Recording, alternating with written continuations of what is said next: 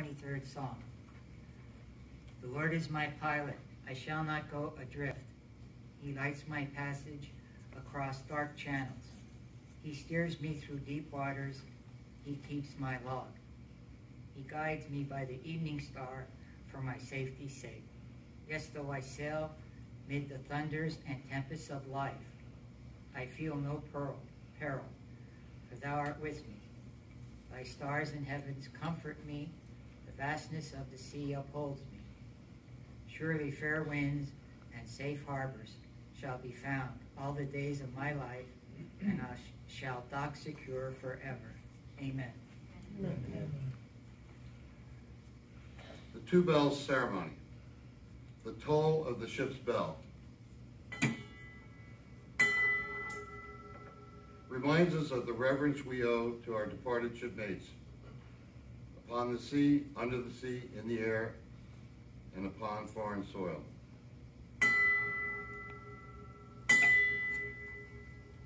Let it be a reminder of the faith they confide in us. Let us who gather here not forget our obligations.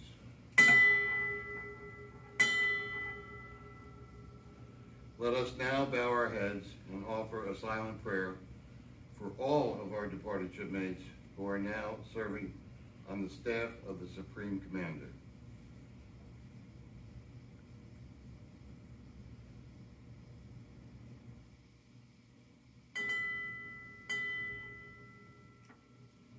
For our shipmates, wherever they may be, to the living, smooth sailing, fair winds, favoring winds and tides. To the departed, rest in peace.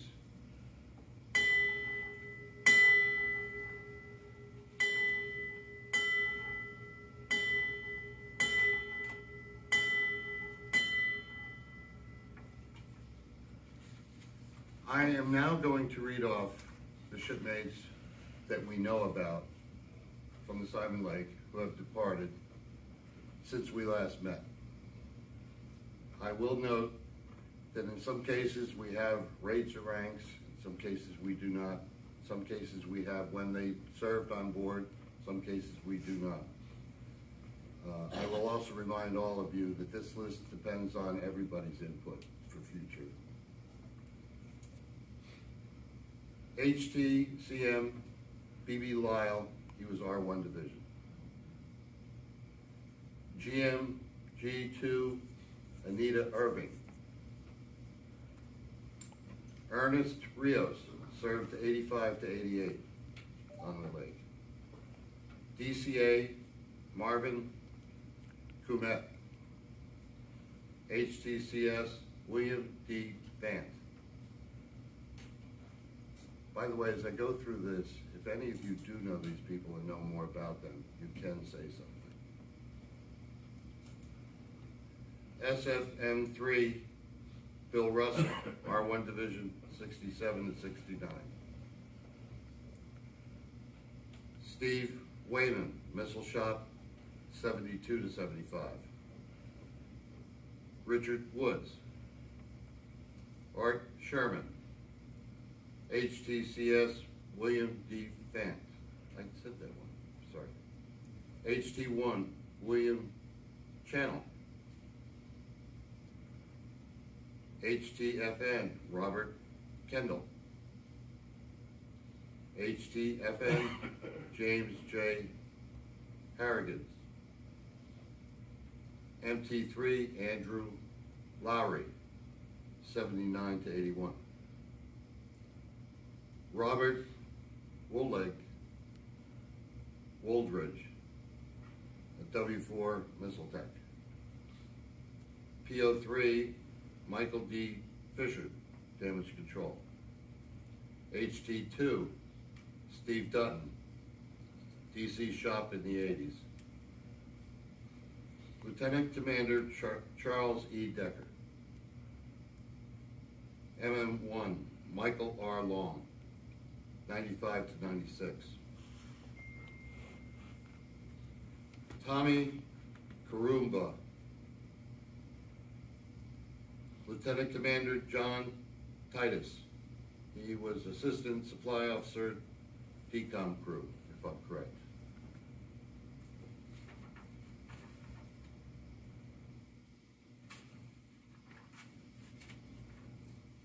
Jim Poe, he was on the ship in around 66. HT2 Dan Statmiller, 91 to 94. And SK Cecil Tackett, 78 to 82. MR1 Richard Smith in the 80s. Chief Petty Officer Felipe A. Horner in the late 70s. EN1 Thomas Mickey, 83 Boats and Crane Shop. Willie James Baker, the 60s in Holy Land. Also, next on this list are going to be people that are harder to talk about for us. Carol Severgandio, the wife of Peter, who was a regular at this meeting. And though she was not officially on the crew of the Simon Lake, she was certainly part of the crew of these reunions for many years.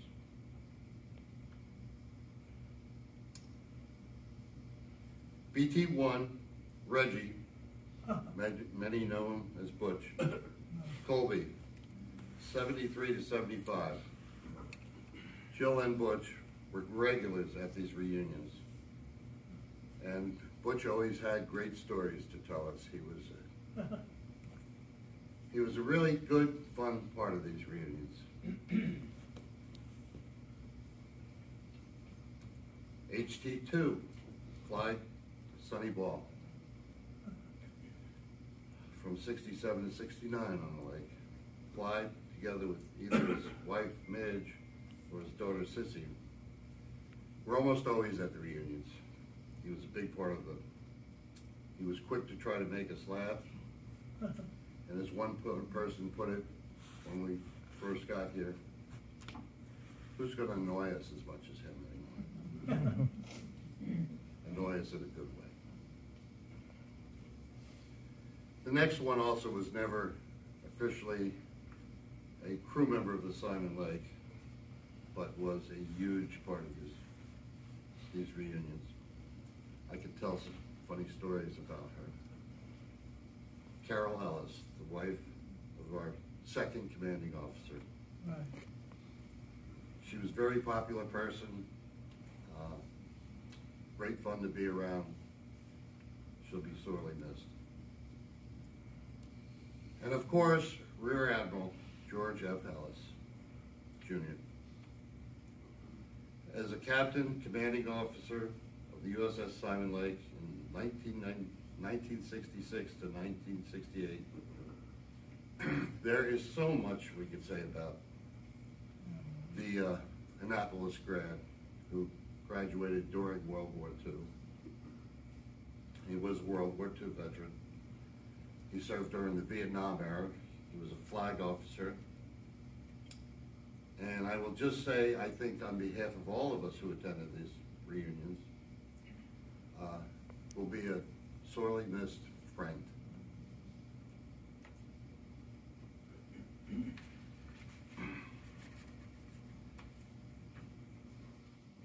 This is a memorial prayer for a departed shipmate. Eternal God, the source and grace of life, the destiny toward whom all life flows, we have gathered in this memorial service to remember our shipmates who have died.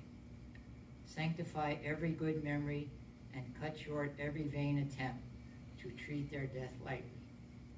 In their death we are dismayed at how transient and fleeting life is. Comfort those who knew them well and mourn their loss. Help them survive and enable them to bear up under the burden of their pain and loss. Bring peace to the troubled spirits of all those who have the courage to face their own death. Let their death be a bond between us, as we are never far from death. Speak softly to us, that we need never fear the terror of death, nor flee from the rare privilege of life. O Lord, be gracious and merciful unto them, and let your light shine upon them. May they live and reign with you forever and ever. Amen. Amen. And I want to say thanks to all the people that have helped make this reunion a success, especially my good friend Pete. He went above and beyond. Stand up, Pete. You deserve it.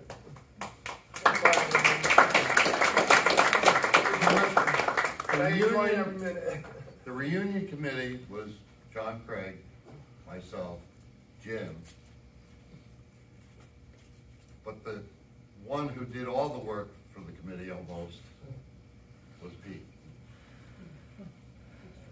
Really appreciate it.